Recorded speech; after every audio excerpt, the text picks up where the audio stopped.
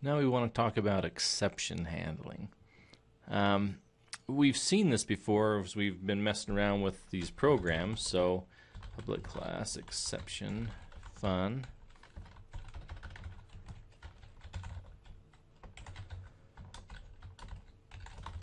So if I've got a program and I decided I want to read in some data. Okay, so I'm going to import the java.util.scanner class. And then I'm going to build a scanner. Scanner in equals new scanner system.in.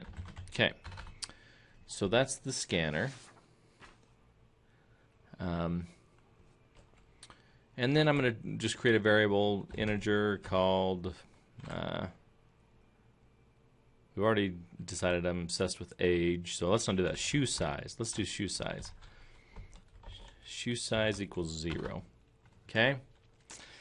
And so I'm going to just ask the user system.out.println, what is your shoe size? Okay, so I've asked them that, and then I read that in using shoe size equals in dot next int, right? Because it's an integer that we're reading in. Okay, so if I run this program, this highly lucrative program, and say my shoe size is 10. Then the program works fine, right? No problems. But you've probably seen this. We say, what's your shoe size? And then somebody types in 10. And we get a big fat error.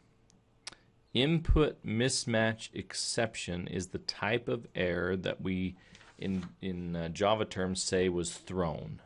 The error was thrown when we reached that point in the program where it was trying to read in the shoe size, right? And so what do we do about that?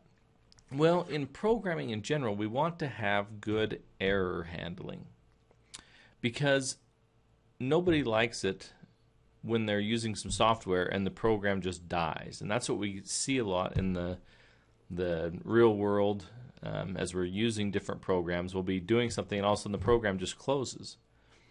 Well, it's run into some sort of an exception or an error, and the program just shuts down.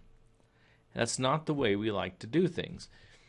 In order to give the users the most pleasant experience possible, which is what you want with the users, because if you have happy customers, then that is obviously good for business, and it's really good for, I worked technical support for a number of years, to not get a bunch of calls, angry calls, because the program just died. They were just doing something, they hadn't saved anything, and the program just all of a sudden died. And so in order to make the program handle all this as simply as possible, then what we want to do is use a try-catch block. And we use a try-catch block around code that we suspect we could get an error in, and we ought to use it more often than not. And I'm not going to use it when I'm declaring a variable, but I will use it for this little section here. So I put this into a try, and then what goes hand in hand with a try is a catch. Okay, so we've got two different things here. We've got a try block and a catch block. Any error that occurs in the try will be sent to the catch block. Okay? Now, what goes inside these parentheses in the catch block is the type of error you're trying to catch. Now, in this case, what I was getting was an input mismatch exception, which makes sense. I was trying to read in an integer and I read in letters and it's saying you can't do that. And so if here I want to catch, inside my parenthesis, I want to catch the input mismatch exception error.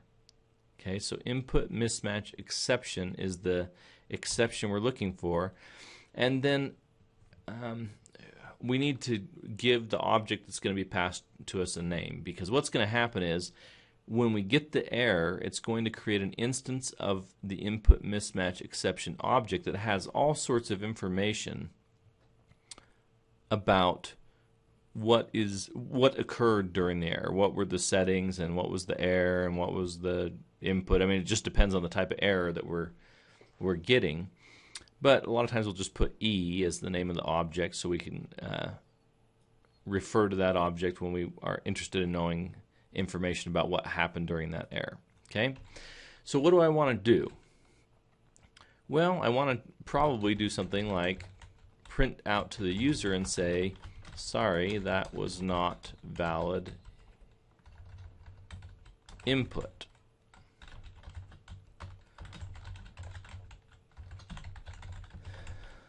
Please enter the shoe size using numbers.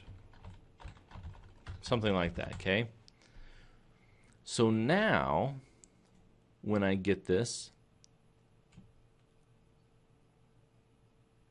what did I spell? Did I spell it wrong? Input mismatch exception. This is highly embarrassing. Okay, so we're going to try and catch, and what we're going to catch is the input mismatch exception. Is that not what it was? Am I going crazy?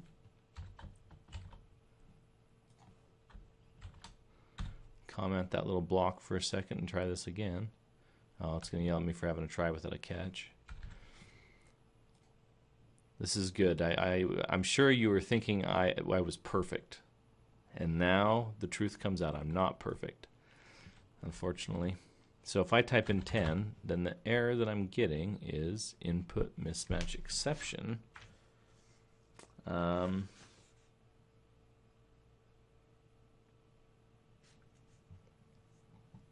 Okay.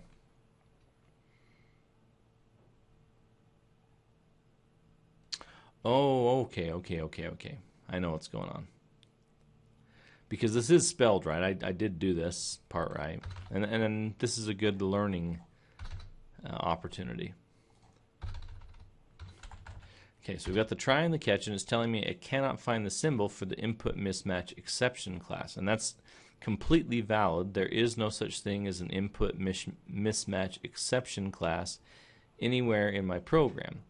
Just like the scanner, we need to import the input mismatch exception class that's going to have all of that information about the error. And so a lot of times what we'll do, we could go in and import the java.util.input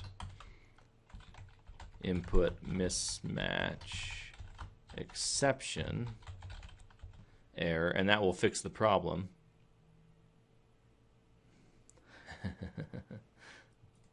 Okay. Let's spell it right and try again. That'll fix the problem, all right? Because we've now imported that class that's going to have that information. And so if I say 10, then it will say, sorry, that was not a valid input. Please enter the shoe size using numbers. But the point I was going to get at is we can also just say import java.util.asterisk, because we end up using a lot of classes out of the Java util library. Okay? And that will just import all the classes that import the scanner and the random and the input mismatch exception and some other exceptions.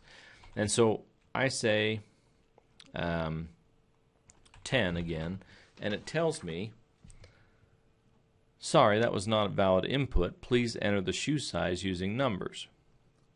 Okay, so it's done what I've told it to do. As soon as I got that error, now notice if I system.out.println below that error and I say this is some code,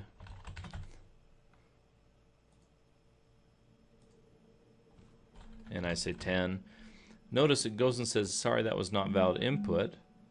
Please enter the shoe size using numbers. It never executed this line that said this is some code. That's because the error occurred here, and as soon as the error occurs, it jumps right down to the catch and doesn't execute any of the code below it. And so that's something we need to keep in mind. Now, one of the questions you might be asking yourself is, well, that's all fine and dandy, but I need to get them to enter other input. Okay, so let's try again. After they have entered the shoe size once, let's have them try it again. In.next line. Whoops, next int.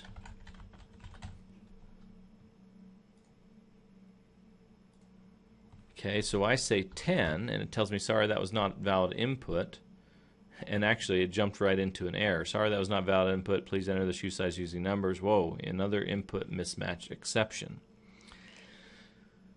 The problem here is we've discussed this idea of a buffer. And we were reading information in from the buffer using a next int. It got an error, which means that it never could read anything in from the buffer. And so it's still sitting out in the buffer when we try to read in the next one. And so as soon as it hits this next int, it just goes right out to the buffer before we can type anything and pulls in what's already sitting out there. So here we might want to flush the buffer. And we do that by just doing in.nextLine, or whatever the name of your scanner is, .nextLine, and that flushes everything out of the buffer. And then now if I run it, then I can demonstrate the way I wanted to. So I say 10, and it says, sorry, that was not valid input. Please enter the shoe size using numbers. The problem is this. If I enter 10, the program works fine using numbers. But if I say 10, and then I happen to type something bad again, then I get another input mismatch exception. Because this in.nextLine is not in a try, it's in a catch. If we want errors to be caught, they need to be in a try. Okay, well, so let's put this one in a try. Well, what happens if they enter? I mean, you cannot, don't ever make the mistake of underestimating the stupidity of your users. Okay, that's probably harsh. But from a guy who's worked a lot of technical support, they will do crazy things. They will do things that you would never suspect they would do. So what if they enter bad data 100 times? Are we going to put 100 try catches? Well, that doesn't make too much sense. And so what we want to do is send them back up to the try to re-enter the data rather than trying to enter the data down here. And we'll demonstrate how to do that part in the next video. All right. Spencer out.